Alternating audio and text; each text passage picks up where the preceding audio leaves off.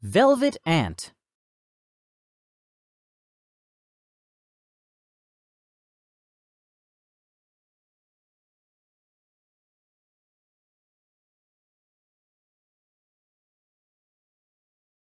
What's this weird but cute animal? It's a velvet ant. Fuzzy body. Colorful hair. These tiny insects only look like big, hairy ants. They're actually wasps. Common wasp. Velvet ants are covered with fuzz. It can be long or short and vary in color. How big is a velvet ant? The largest kind is about as long as a paper clip. The smallest is about the size of a grain of rice.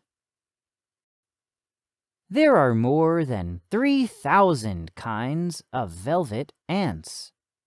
They live all over the world. Stay away! Female velvet ants have giant stingers. When a lizard or other enemy attacks, she aims her stinger. Then she strikes. A velvet ant's sting is very painful. However, it's usually harmless to people. Stinger. Males don't have stingers, but they pretend to sting. They have a body part that looks and feels like a stinger. Ow! Unlike females, male velvet ants have wings. They can fly away from danger. Male velvet ant. These hairy wasps stay safe in another way. They squeak. The sound scares away attackers. To squeak, the wasp rubs parts of its abdomen together. Abdomen. Velvet ants can also release bad smells to keep enemies away.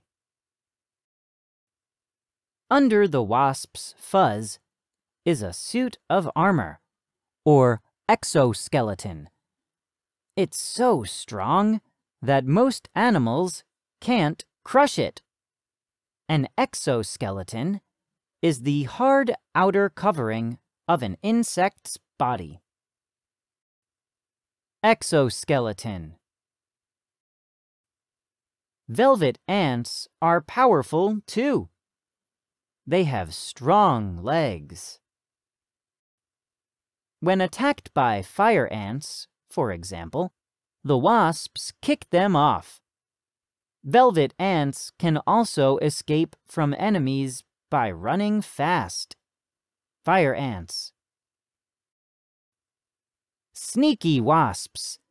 Female velvet ants lay their eggs in the nests of other wasps or bees.